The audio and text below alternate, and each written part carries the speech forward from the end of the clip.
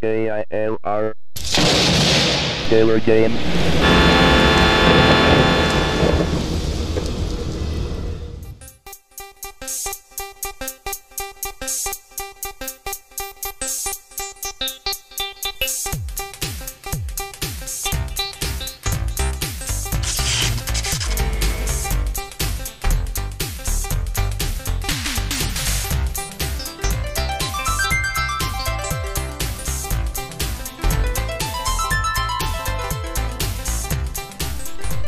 Hello gamers, simmers, and pilots. Welcome to the World Tour featuring Sublogic Flight Simulator 2 for the Commodore 64, and this is going to be a big episode, pivotal episode. Why is that? Well, we're going to be heading into a new state, and we're going to be having a flight over Lake Michigan. So let's go ahead and talk about that. So we're here at Chicago O'Hare, and we're going to be going over here to Benton Harbor, which is over in Michigan. So we're going to be flying right across. However, since we're using scenery disc number 9, I thought that you all might be interested if we do another touch and go at Meigs, so that way you can see the difference of the airport with scenery disc number 9. Because once we leave this area, yeah, we're definitely not going to be back here. So now's a good time as ever to be able to see Meigs with scenery disc number 9. And what we're going to do is we're going to go south to Chicago Midway and then make a turn, and we'll land on runway 36 facing the default direction that we always take off from, touch, and then we'll take right back off again, heading north. The Chicago O'Hare VOR will take like an 8.5 radial, which will take us over in this direction, and also we'll tune in KILR right there, and let's see, that might be a little too much right there. That's 9. That's, ooh, yeah, no, we don't want to do that. So the 90 radial of KILR, and that we should be able to meet somewhere up around here. I don't think we're going to be able to get this thing tuned in. I think that's too far away. But yeah, well, that should not be too hard. I mean, we got a 090 or 088 or whatever, one direction, and a 090 from another VOR. So I think we'll be good. Let's go ahead and get started. Okay, so first things first, let's go ahead and set our nav radios. Our destination, which I like to always set up, I put in nav 1 first. So we'll set that for 116.6.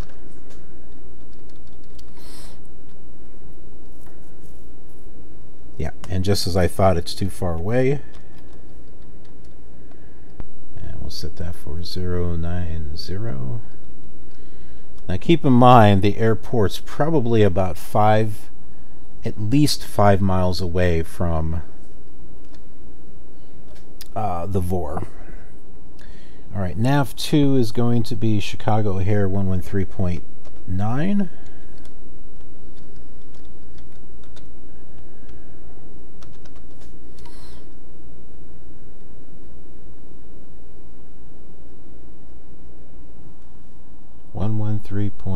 .9.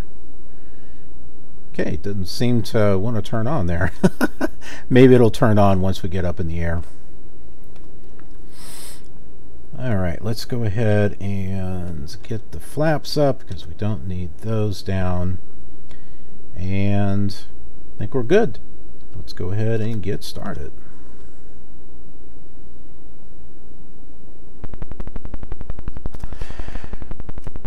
Okay, so we're going to be going straight, and then we're going to be coming down the runway, and I'll show you this here. So now this is scenery disc number 9. This is not the default scenery.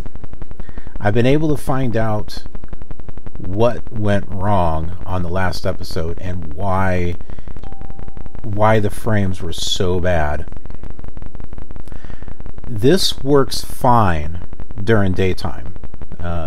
You'll notice I don't have much of a delay when selecting, like zooming out or anything like that. So you can see that there's two major runways there that are paved in, and everything else is just kind of outlined like it was on default. Kind of sloppy in a way. I mean, look at this. Look at this line. What that's doing there. That's kind of crappy. But at nighttime, the taxiway lights, compared to the default scenery, there were more blue dots outlining the taxiways than there was on default. And since there was so much, it was choking. It was choking on it. It was having a hard time. So during the day we're fine, but at night, yeah, not going to work out so well. So if you are flying on the Commodore 64 and you happen to have scenery disc number 9 and you are flying at night, just be aware that it's probably going to give you problems, just because there's just too much on the screen as far as graphics. I know that seems kind of weird, but it's the only thing that makes sense to me, because I saw the number of blue dots that were all over the place, and that's just a lot for the Commodore 64 to draw and move and everything. So but yeah, during the daytime, perfectly fine.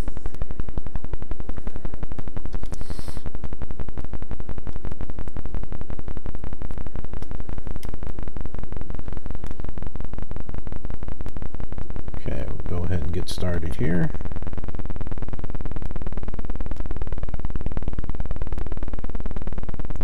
And you'll notice we're moving. I mean, it's, you know, the frame rate's relatively normal.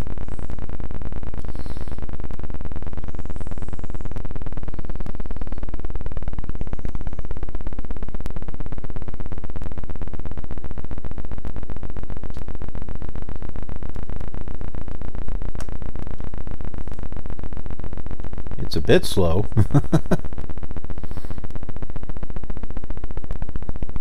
So it's really hard to make out where everything is at.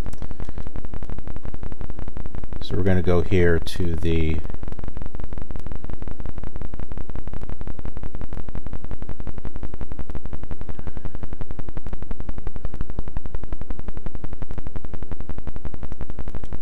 oh, you know what? Let's just cross. We'll just cross over the they don't have these things drawn out very well.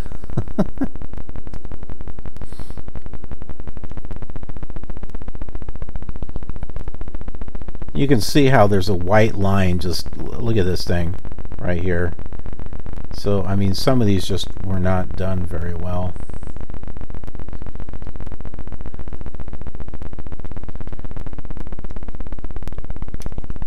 And I'm curious if it's like this on the Microsoft version.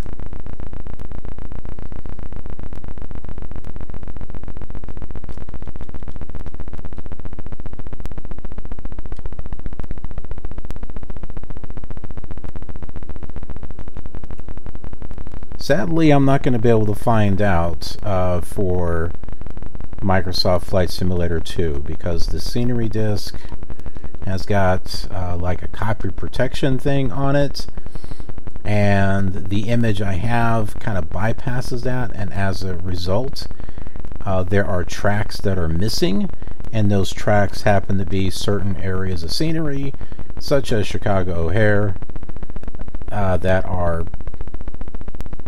gone. They're just not there. And there's a whole bunch of other airports. So the only way that I can think of to get it to work is through the teledisc image, which I have, but I have not been able to find anything that can actually read it. From what I understand, PC Emulator is supposed to be able to read teledisc images.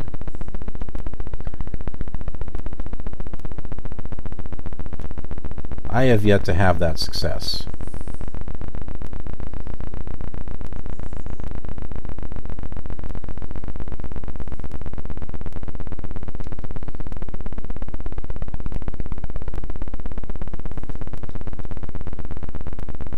How far do we got here?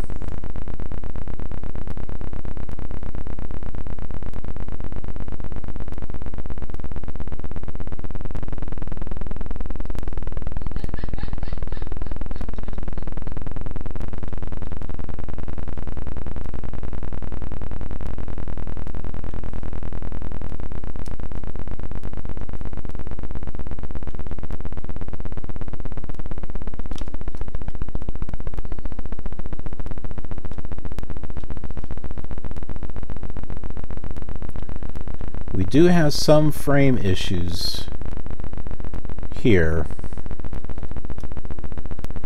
but it's not as bad as it was at night.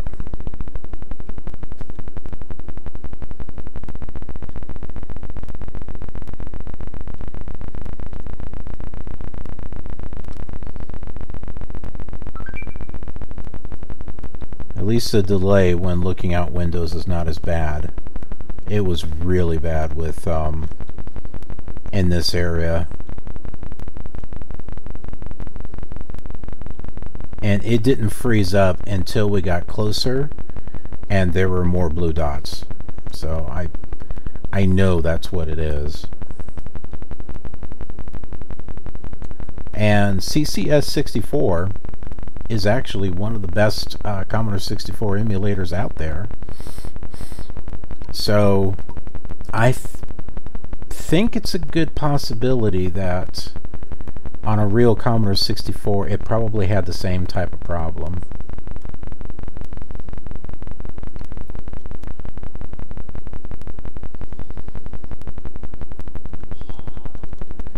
I honestly don't remember when it came,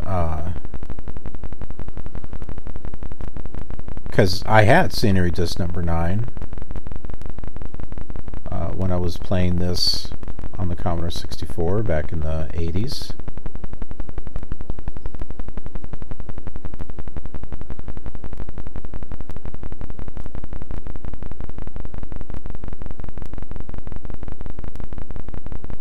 I just don't remember if I had problems with Chicago O'Hare or not. I may have not tried flying it at night. It may have only been during the daytime, so I never really thought of it.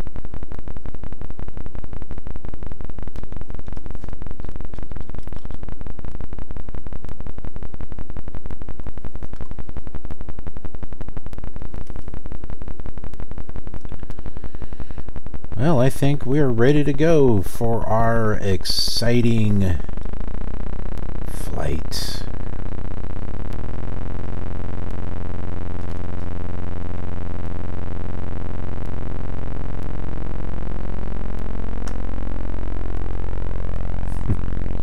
Someone took the runway right from out underneath us.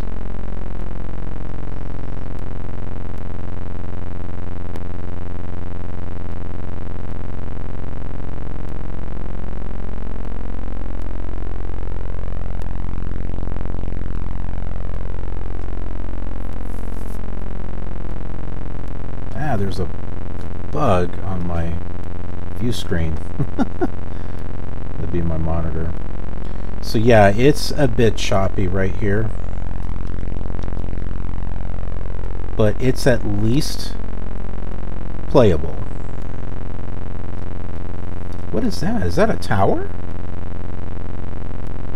Oh, I guess they actually put a tower here at Chicago O'Hare. I have to wonder if that's some of the problems that we're getting.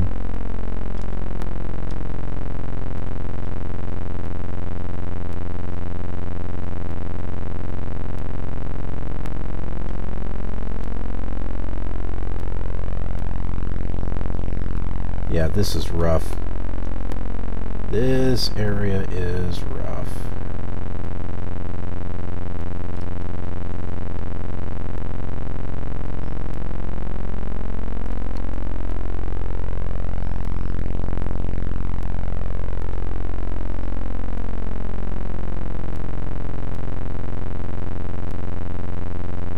I don't know if Midway is going to have as much problem or not.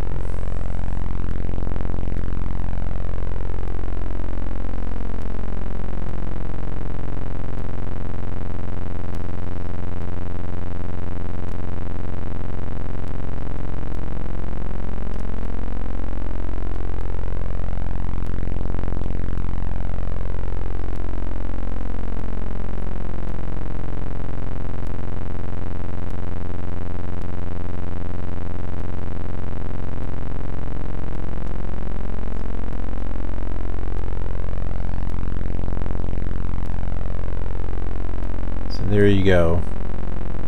Gives you a chance to see Chicago O'Hare from scenery disc number 9.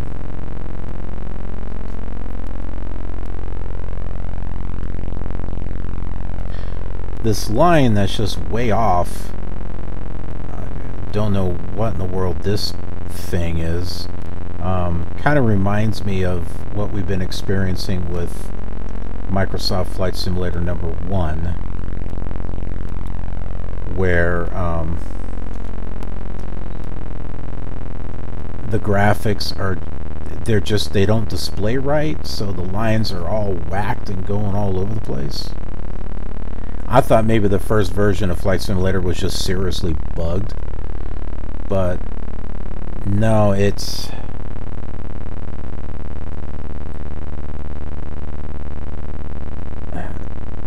the IBM PC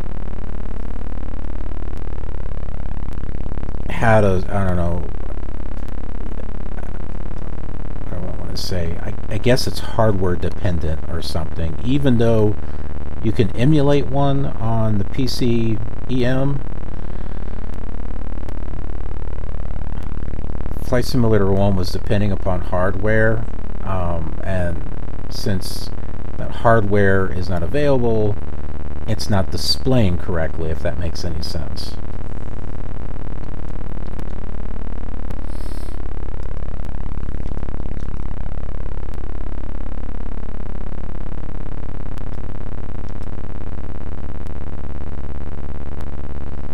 So there's downtown Chicago right over there.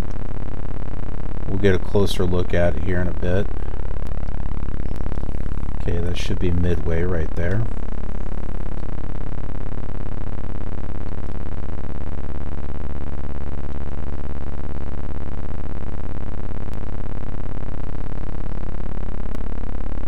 And what I thought was the Kankakee River, I don't think is the Kankakee River. I think that's just a river. And I had mentioned in the last flight that there was this blue line, and I thought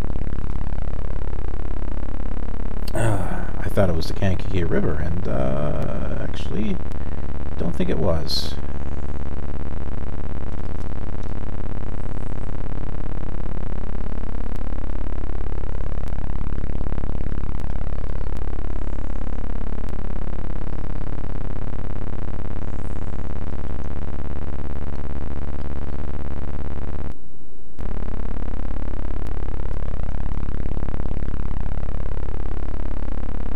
So you can see now the frame rate seems to be a lot better.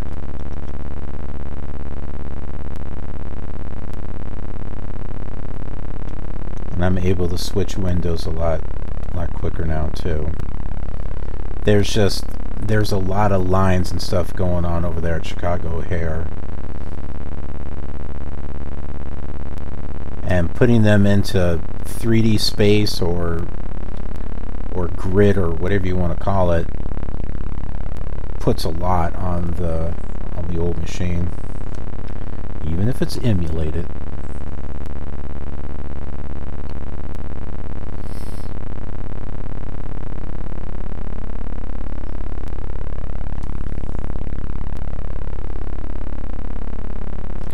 Okay, so Chicago Meigs is probably right there.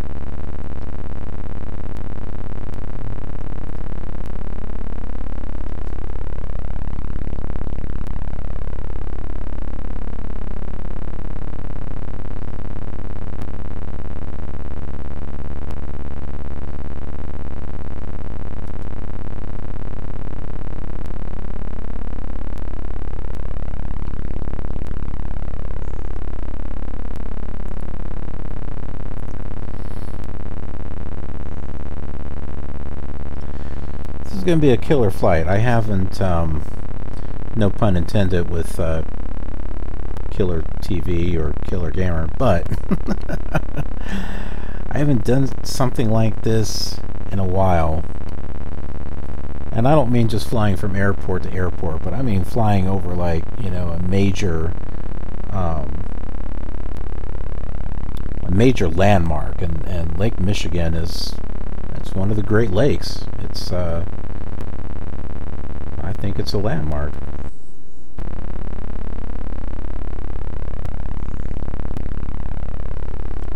Okay, so it looks like Midway has got some filled runways. I don't know how many, but we'll find out when we go over it. Which is another good reason for us to fly over Midway, so that way you can take a look and see how scenery disc number 9 did on this.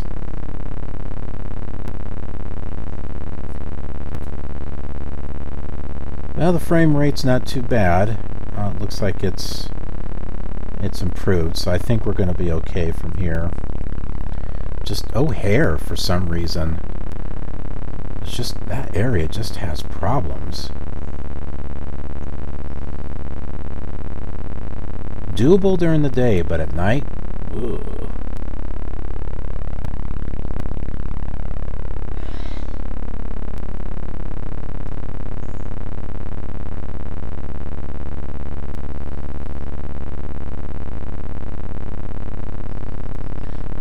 Somehow I got a feeling, though, at night, this airport might have some problems, too. I don't know.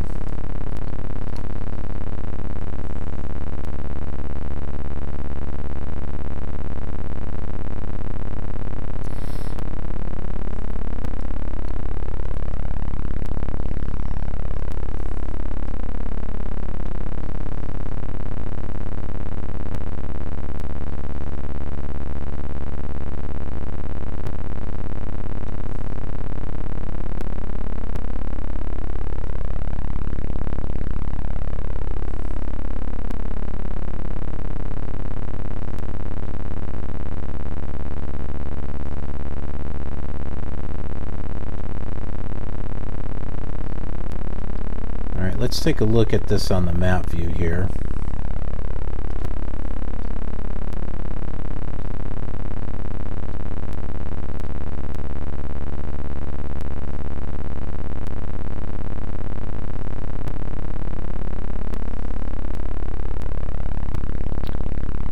So it looks like some of the taxiways are filled in there. And some areas are kind of lined out, like right here. So there's like the parking areas there, but then you have like a line, I guess, to follow as far as the as far as the taxiway. You know, here's something here. It's like this is filled in, but then it's not filled in. But right here is filled in, and this is an outline. And who knows what all? Maybe this is supposed to be filled in. Who knows? All this is filled in. That's filled in. So I don't know. It just looks incomplete.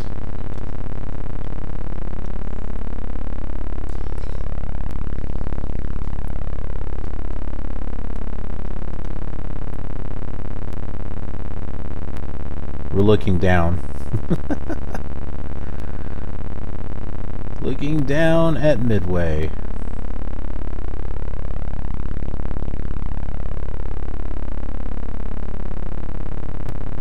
Doesn't seem like we're moving.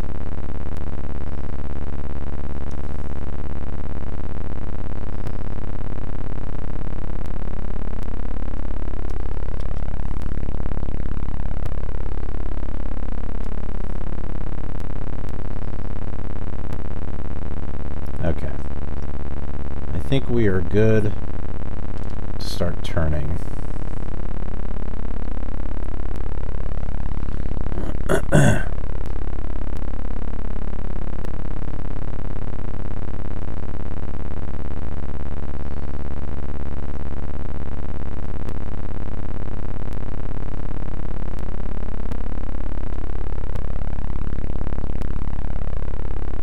One thing I do remember when flying on the Commodore 64 is that there would be some delays of some sort. Hey look, fuel box way out in the middle of nowhere. Because I'm like sitting there turning and then there was like a 15-second delay and then the next time it's like this.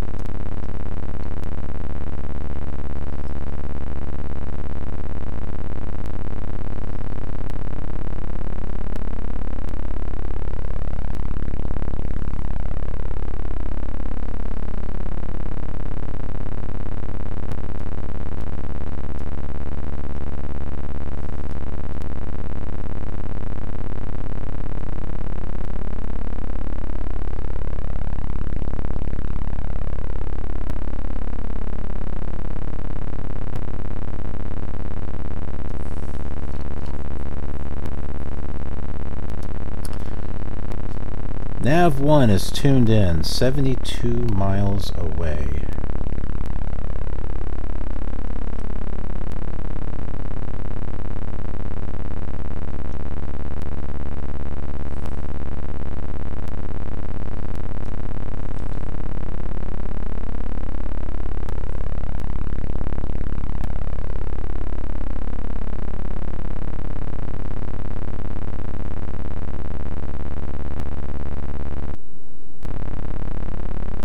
Loading in more scenery here.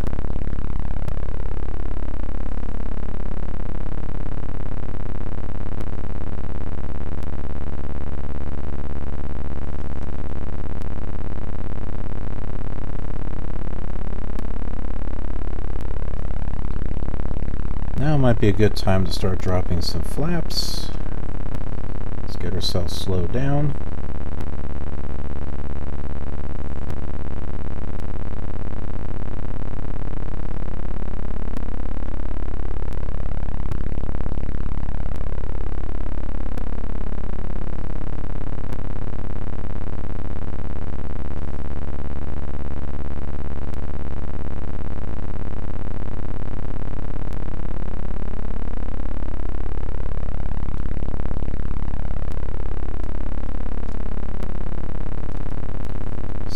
See anything on the radar here.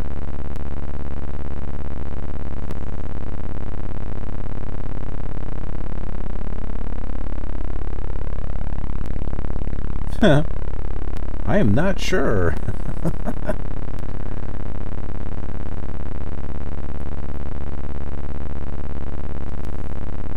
This doesn't seem right. I don't think it is actually going out that direction. Oh, maybe it is.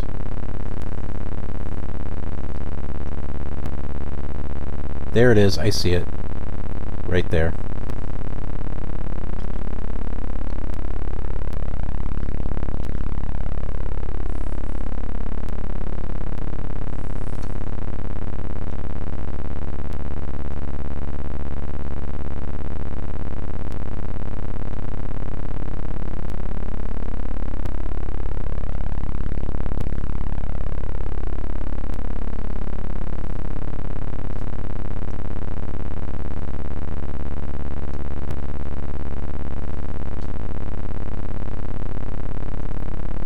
This has got a twisted look to it.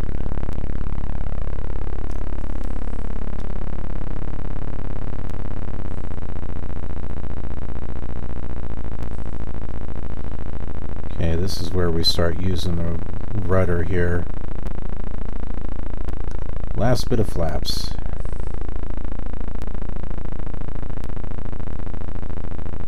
Okay,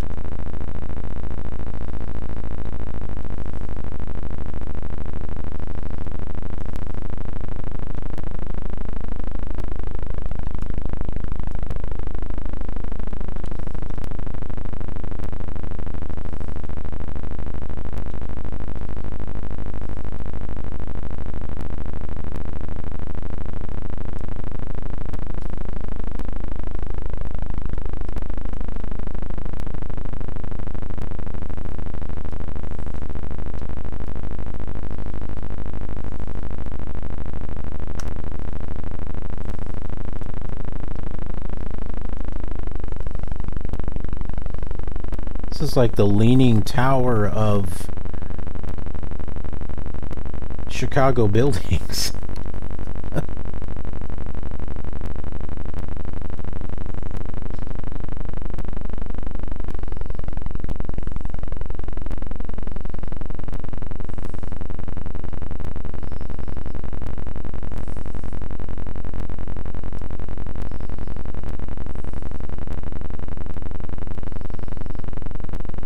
Looks like an E. A blue E right there. Well, the 3D in this area just kind of looks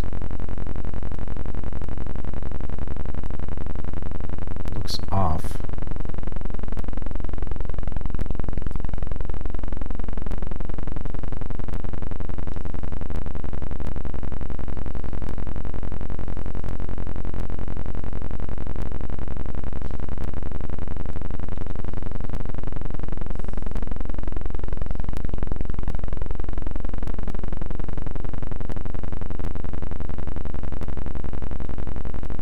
It's like we don't even see any runways yet.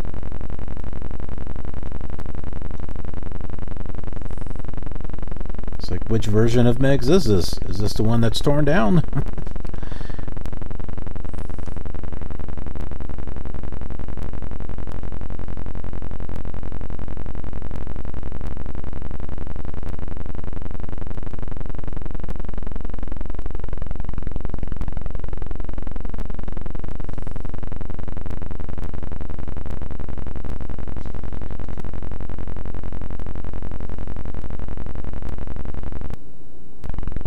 There it is.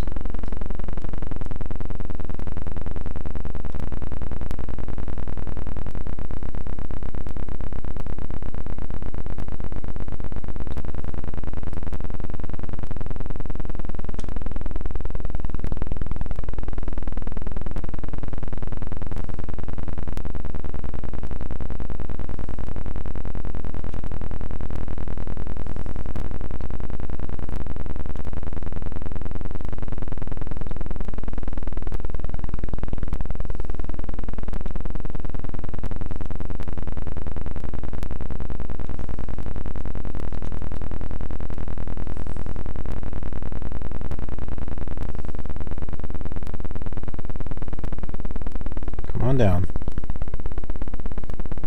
Do not stall.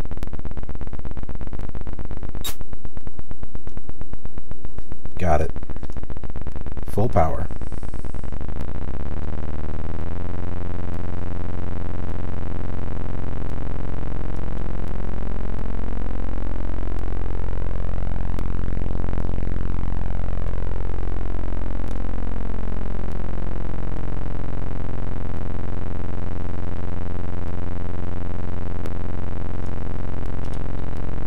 Start bringing the flaps back up.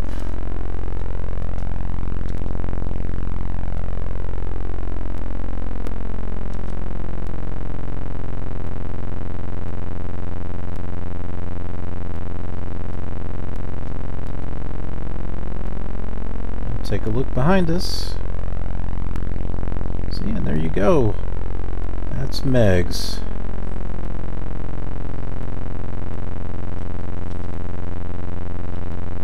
Take a look at downtown Chicago just to kind of see some differences over here.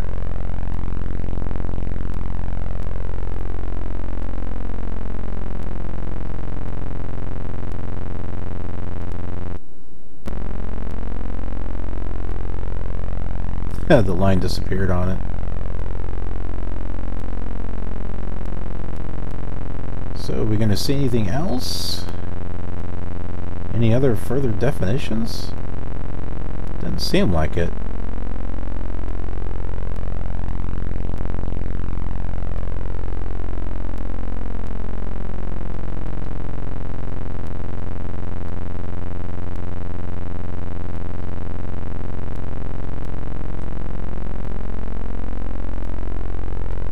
I thought that would at least be outlined or something, but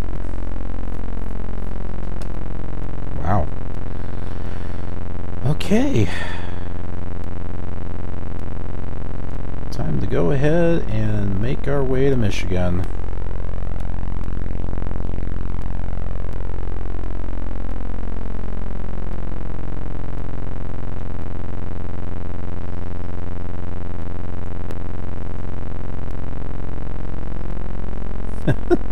Nothing but blue.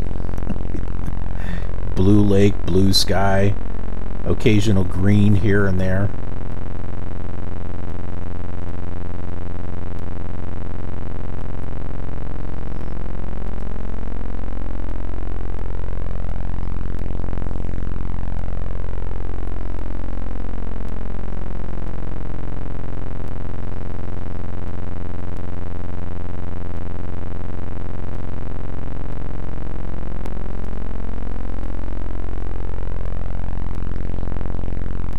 You're not going to be able to depend on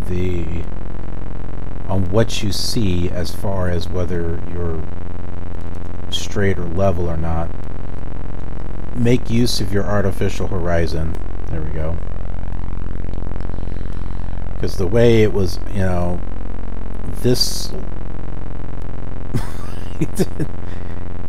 things were disappearing.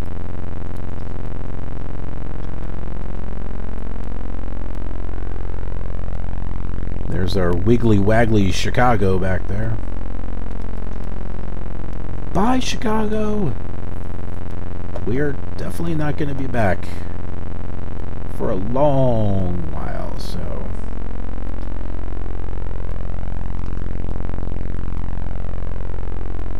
That's it, folks.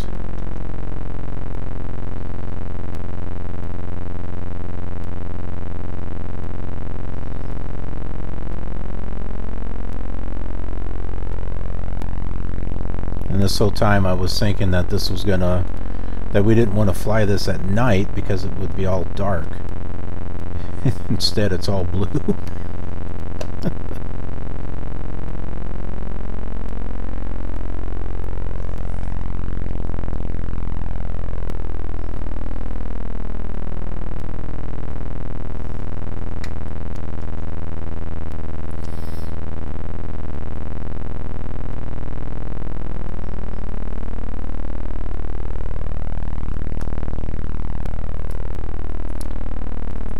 Benton Harbor, let's see. Altitude there is 643.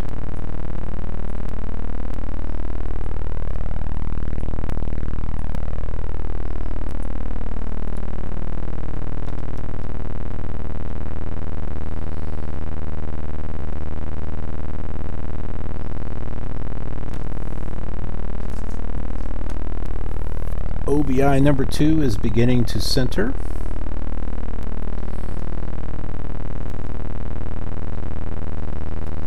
Let's go ahead and turn just a little bit to meet it.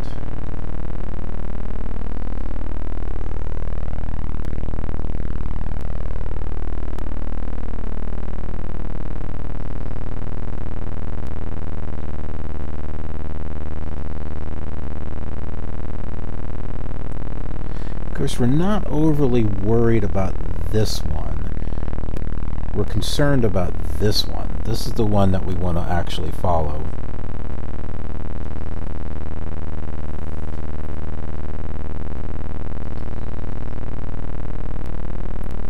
But I think if we get ourselves turned to around 60, a heading of 60,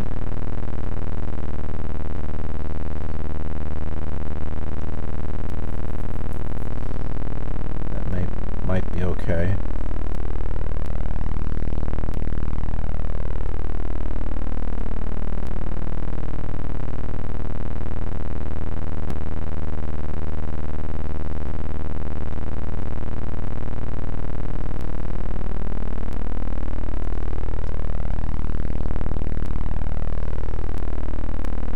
The wavy Chicago is back to those buildings. Oh my goodness, those buildings are horrible.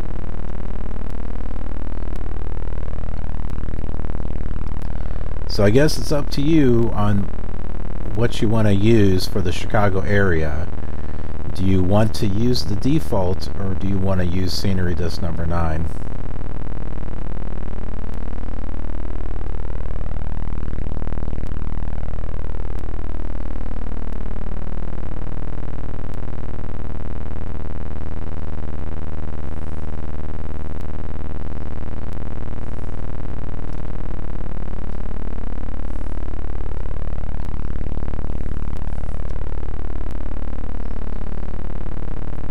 south.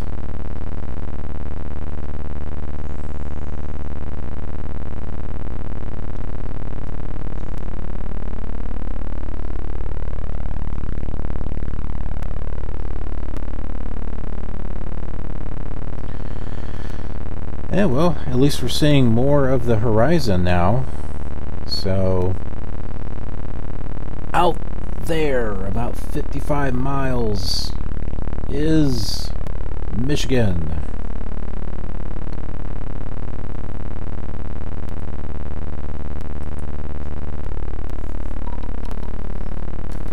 Well, since we have ourselves a bit of a flight here, I figured I would just go ahead and have some lunch. So I got some frozen, oh, you can't really see it very, oh, nice.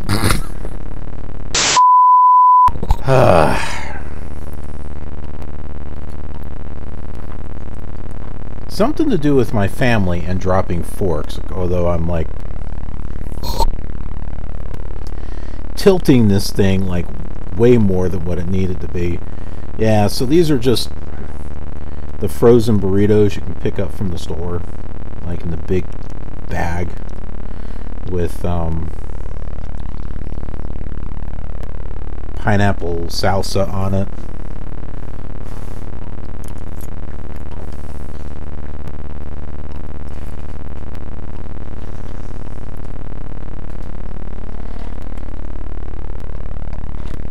With a mixed rock star of lime, pineapple, grapefruit, and pomegranate, I believe.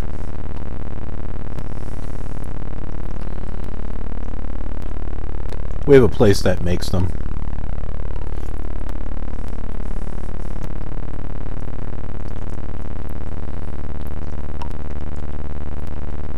Hey, you know, 55 miles, my goodness. Gotta do something. Hey, look at the brown smears that we got back here. That represents Chicago.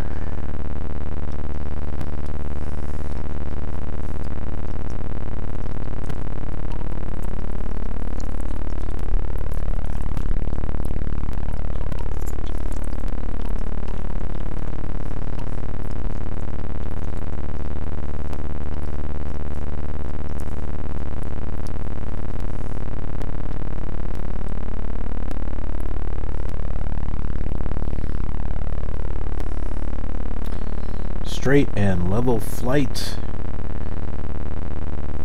Pretty close to it at 3,500.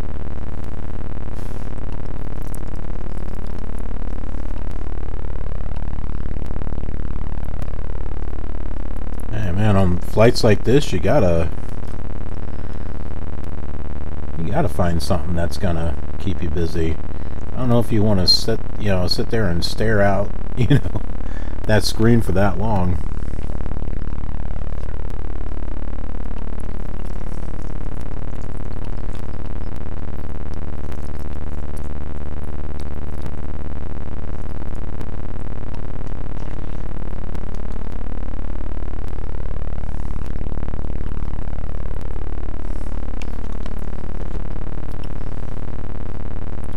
Long flights over lakes give me the munchies.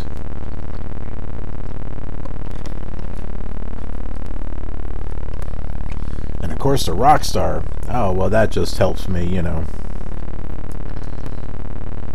That just helps me get the energy I need to load up new scenery. Actually, I think it's actually made Chicago disappear.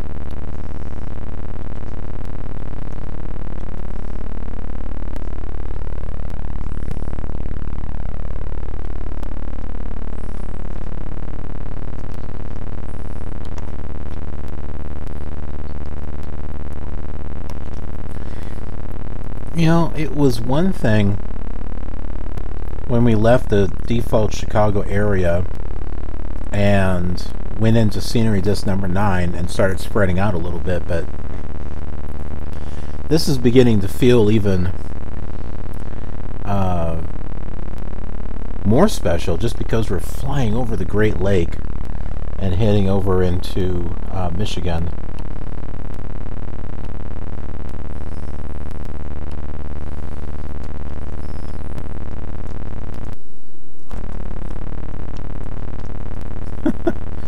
We're getting a lot of loading here.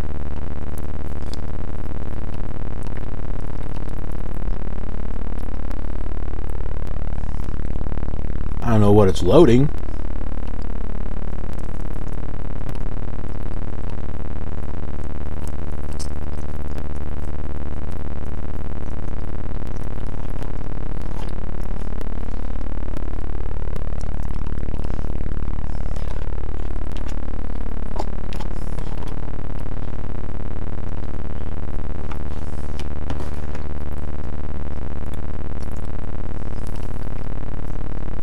So I'm curious, on each of the other simulators, when I'm crossing Lake Michigan, should I eat burritos on those two?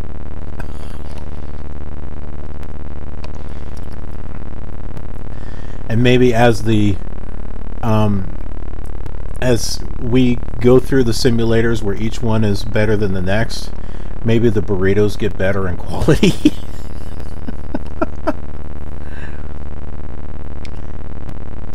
You know, and if the day comes where we got the Flight Simulator 2020 and we're going over the, Lake Michigan, you know, it could be like some platter of burritos or something like that. Maybe those would be home-cooked burritos.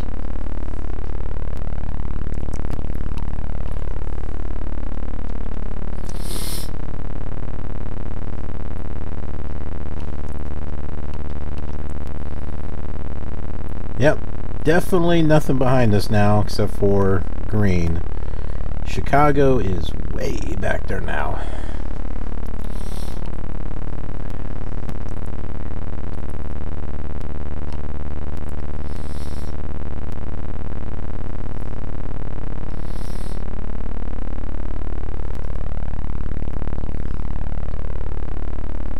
Oh, what do we got? About 40 miles left?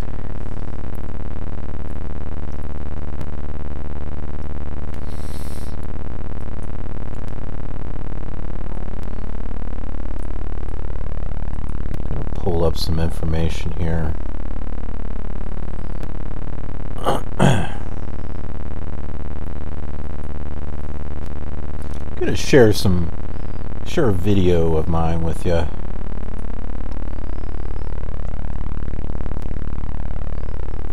Just recently got a new subscriber.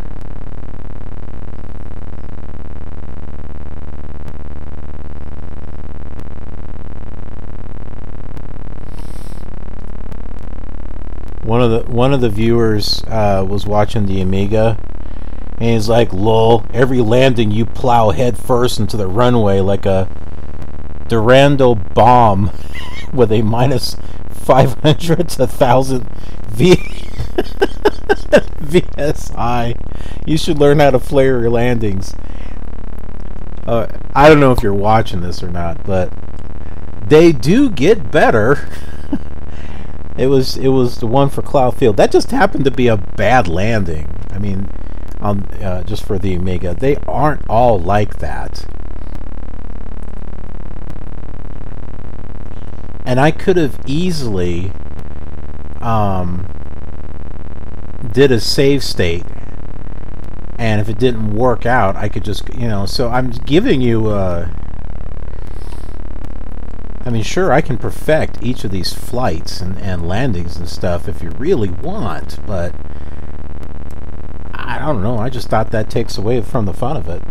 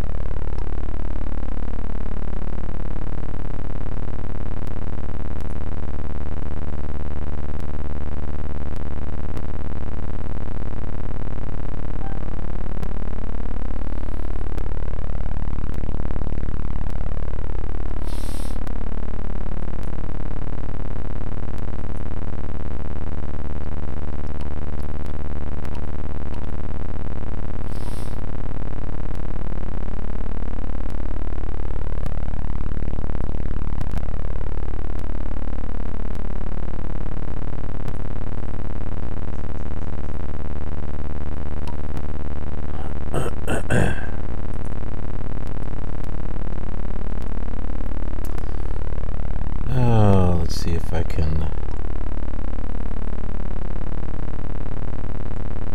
figure out how to do this.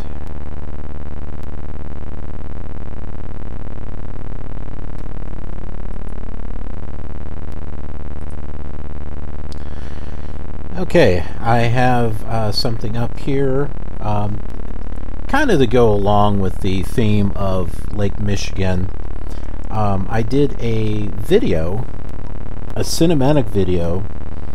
It's about 3 hours, 20 minutes long, and it's with using FSX Gold and Mega Scenery.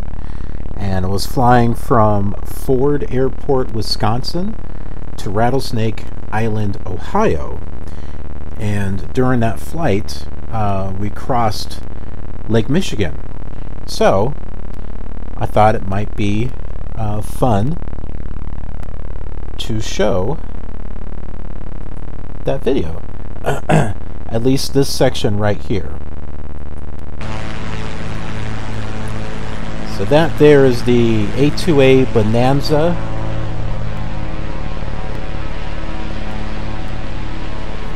It's my favorite plane. So you can see the mega scenery there.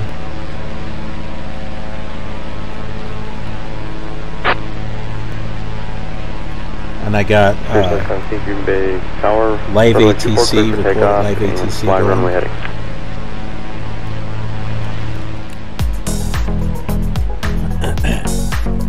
And I do these little music segments. Now later on, I actually started composing and doing my own music.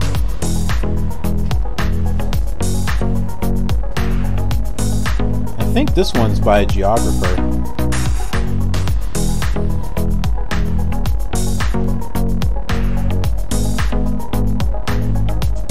So there we are, crossing Lake Michigan. There is a separate music video for this too on the channel. Well, it's not really a music video, but it's a segment.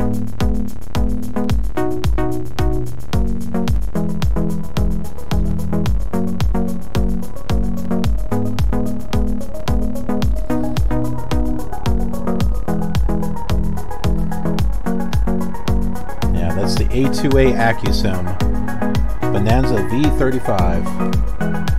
I got it for prepared also. Love that plane.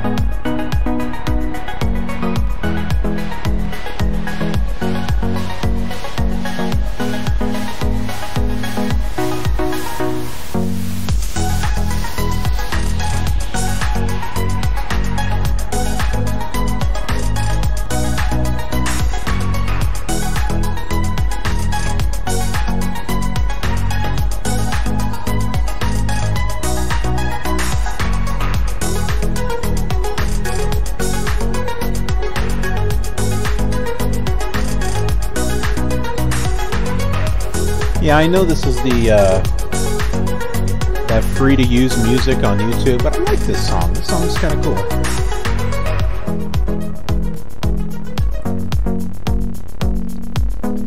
Seems to fit.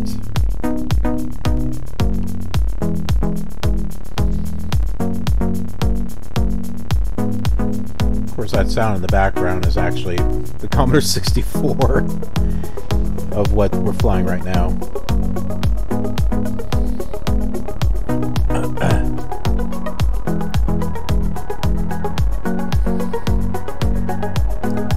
So these cinematic videos, they are... Oh! We need to make our turn. They are divided into chapters.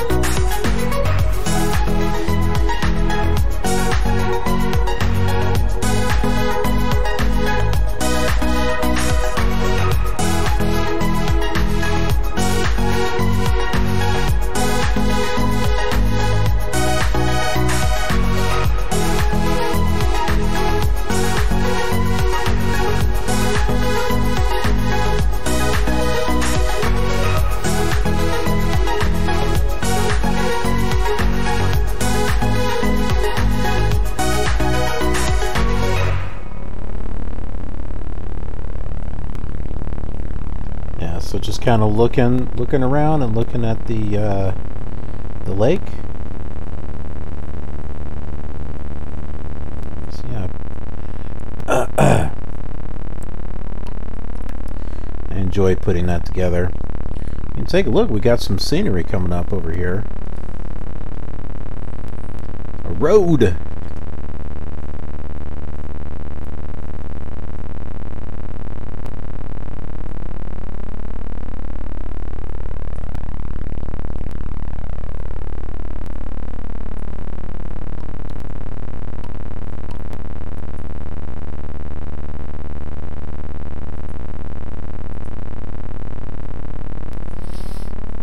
Okay, so this next part of the same video is just as we are getting to the other side of Lake Michigan here, so Pentwater, Michigan.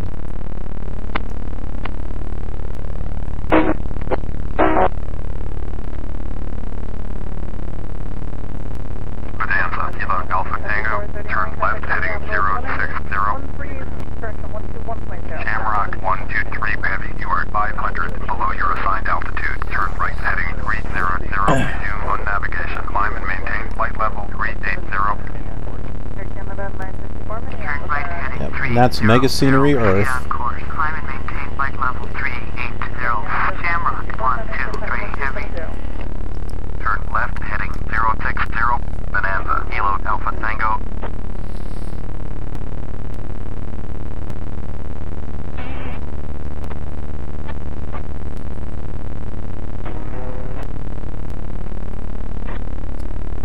And those sounds are actually from something that just happened.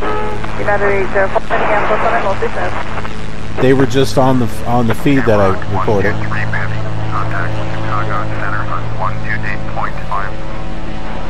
See, I'll do external shots. It doesn't always have music going through, it's just certain areas.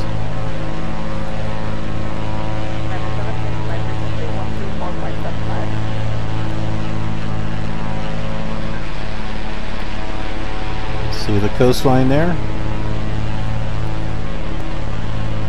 And there are three-dimensional trees on here. It's a add-on that I have called Nuvecta Landscapes. So it adds buildings, it adds trees, so that way the mega scenery isn't just flat.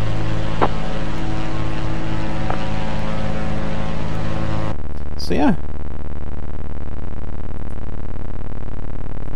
Just thought I'd share that with you.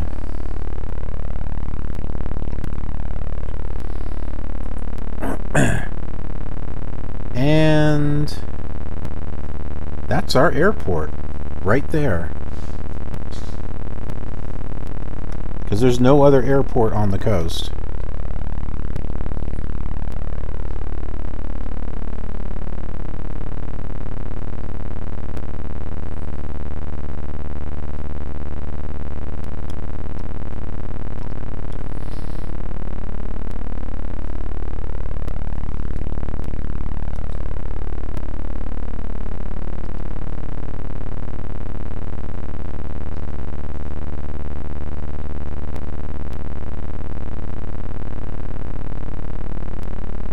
Bring down some flaps, bring our throttle down.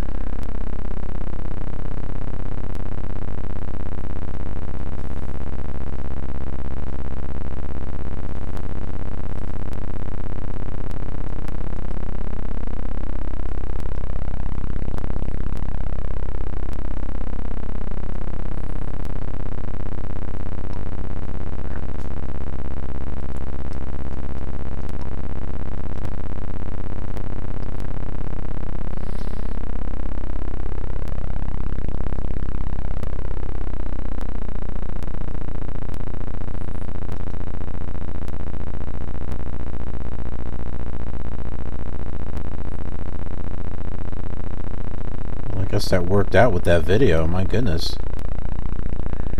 I didn't think we were that close.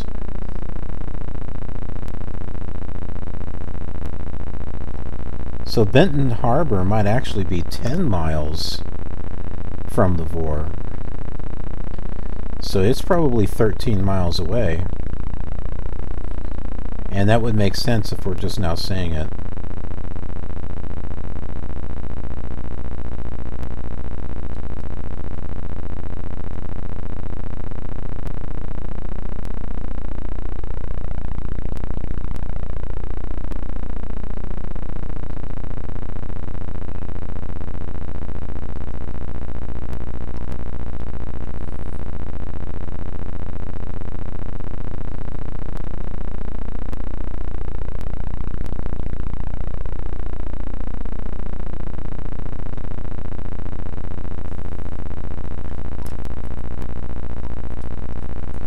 Check and see if... Okay, no. Looking to see if there are any ILSs or anything.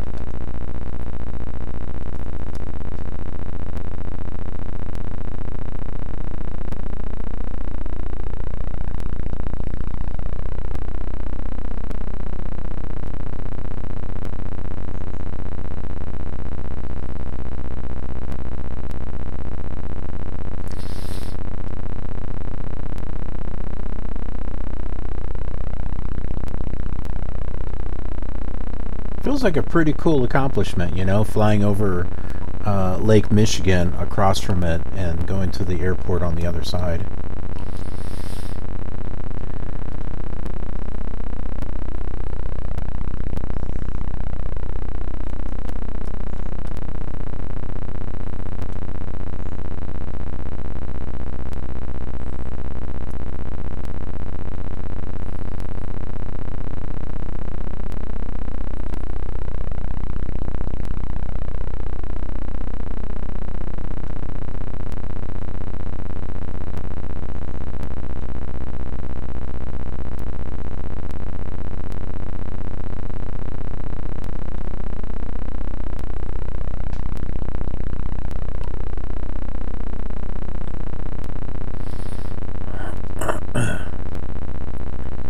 Hard to judge how far away that is.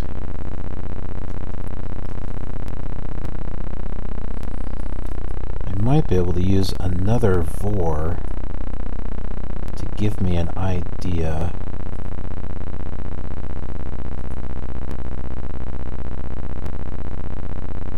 South Bend might do it.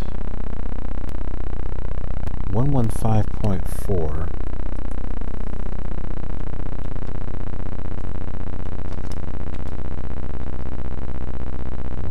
Doing nav 2. 115. Oops, I went down a little too much.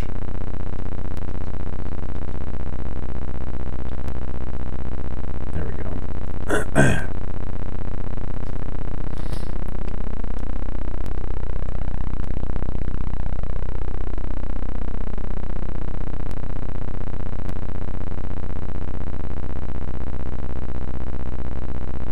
Going to see just where we are.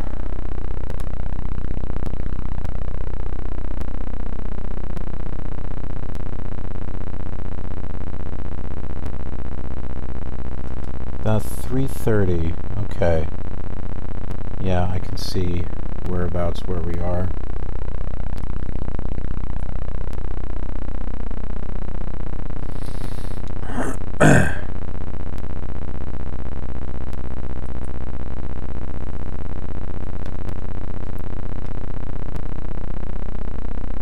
I'd show that, but I messed up my screen size for my display when I was showing the video. Actually, no, wait a minute. Yes, I can do that.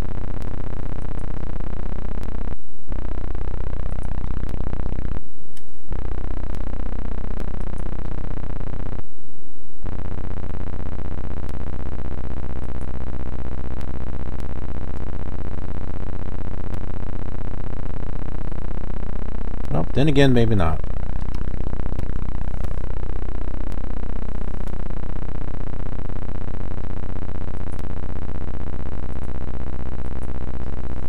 thought I could.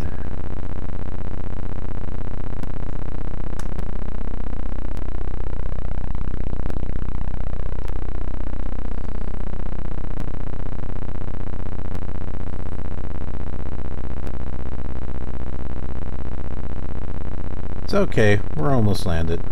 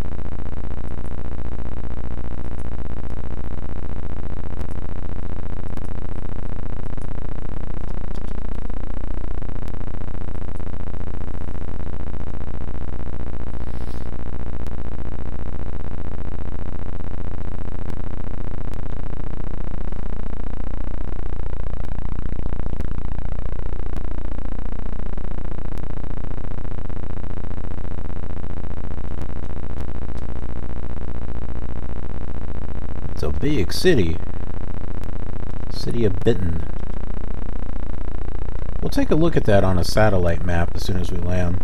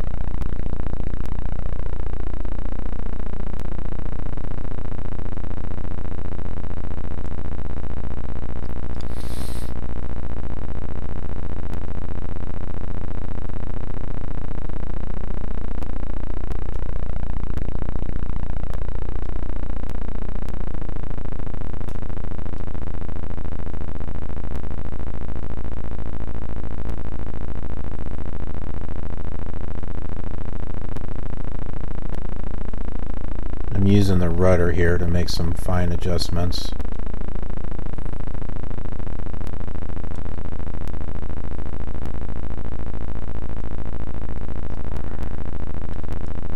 I don't have to do this on the later simulators, but with like the Commodore 64 and especially this one, it's like the only way I can get lined up is by using the rudder, because it's so hard to determine if you're coming straight at it or if you're coming at an angle. It's like you may be thinking you're going straight towards the runway, but you're actually not.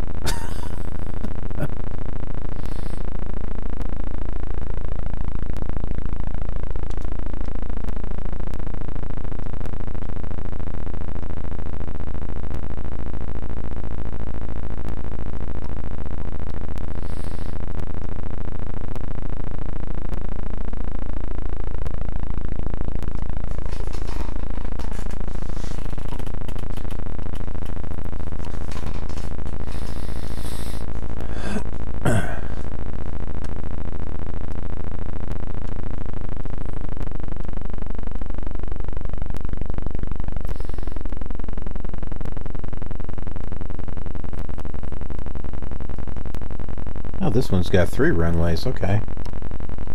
Yeah, I guess it kind of does. It's hard to tell from the copy.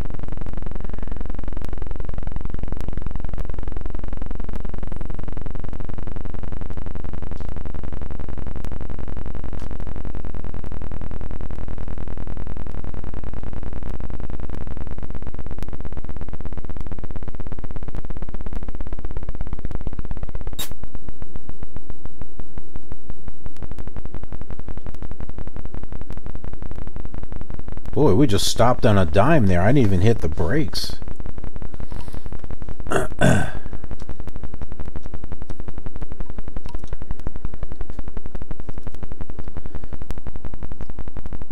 And I am just gonna check. Pretty sure this is it, but let me check. I'm gonna check KILR for a moment.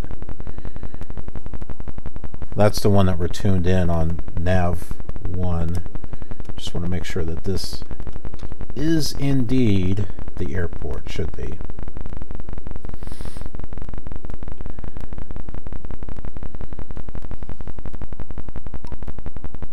Yeah, that looks about right. 80 degrees. Yeah, this is it.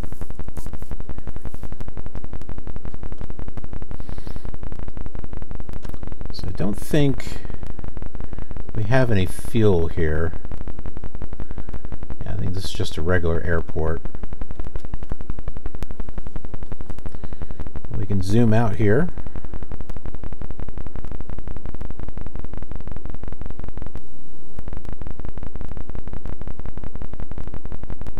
And apparently we can't zoom out any further than that.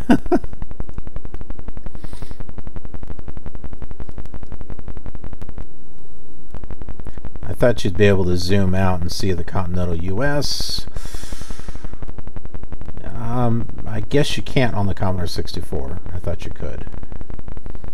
I was pretty sure you could, but maybe not. Alright. Well, I see a perfect parking spot right up in this little triangle area, little triangle grass area, so that's what we're going to do. We'll head right over there.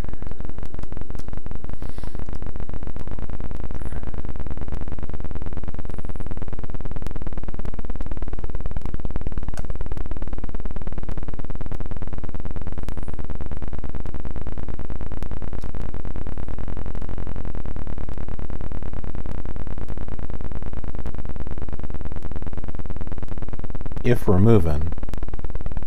We don't appear to be moving.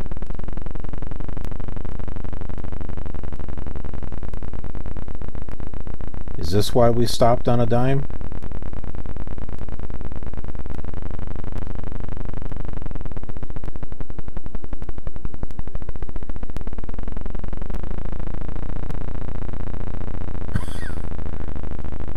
There we go. We're moving now. I see it. Maybe. Ah, don't tell me this is another scenery area where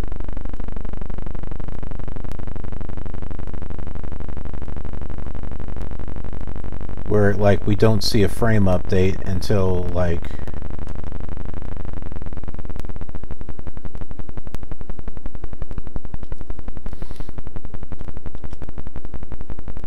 oh no, I can look out the I'm not having any trouble looking out the window. I'm just not moving.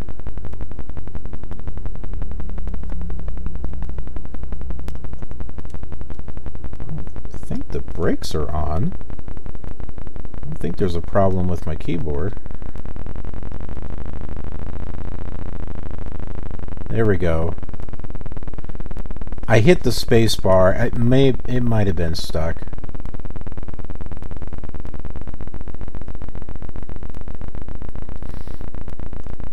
Kind of weird.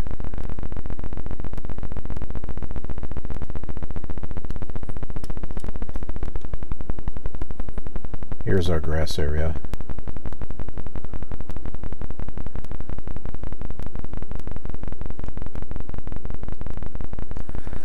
Ah, all right. Yes, we're here. Nice little flight over Lake Michigan, and we're here at Benton Harbor, right on the other side. And I shared with you during the flight part of my video of FSX Gold, where I crossed Lake Michigan on that. So, you know, I thought it was kind of a neat little thing just to share with you. Kind of relates to what we're doing here. It wasn't to the same place, but it was just a fact of crossing Lake Michigan, and I just thought that was kind of a neat part of that particular flight. We saw Chicago with scenery disc number 9, and it was kind of scary looking. With the leaning tower of, or I should say the leaning skyscrapers of Chicago. Yeah, not too impressive with that, but maybe the scenery actually looks better with the PC version, which we'll be able to see a lot better when we do this on Flight Simulator 3, because the Flight Simulator 2 scenery discs use a converter, so that way you can use it on Flight Simulator 3. Oh, and we were talking about taking a look at Benton Harbor. Let's go ahead and do that. So here it is, satellite map, and it's not called Benton Harbor anymore. It's called Southwest Michigan Regional Airport.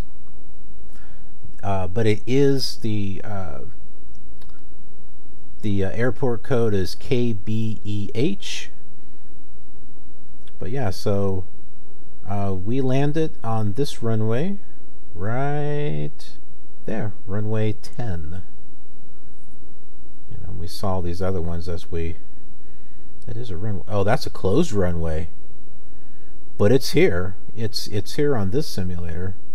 But that one's closed. So they just got the 2 runways now. But here it is, zooming out.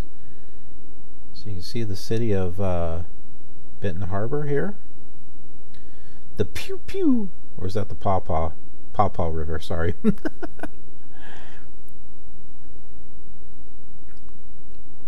But yeah, so, and if, as far as the map is concerned, it's right there. That's where we're at. I'll pull this up here so you can see it. So right there, Benton Harbor.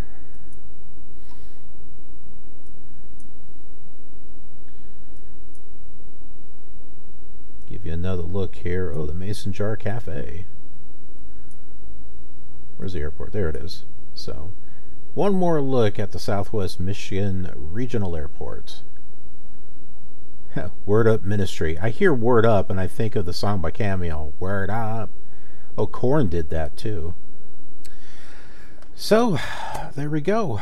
We got our flight and showed you the real deal as far as on a satellite. And hope you enjoyed this flight. And if you did, leave a thumbs up. I'd appreciate it, and other viewers out there will appreciate it too. It'll make this video more accessible to them. They'll be able to see it show up in their feed, or whatnot. And subscribe and be a part of our KILR community. It's growing, it's growing, it's growing. Looking to hit 200 subscribers. Not there yet, but I'm taking it just one step at a time. So let's build this up, spread the word about the channel. That would be awesome. And then the notification bell, ring that. It's not a dinner bell or anything, but what it does do is when there's a new video uploaded to the channel, you get this little notification that says, hey, guess what? There's a new video uploaded to the channel. You might want to check it out. So good stuff for you, and good stuff for everyone else. Other than all of that, I do appreciate you watching, and I will see you on the next leg of our journey in Michigan.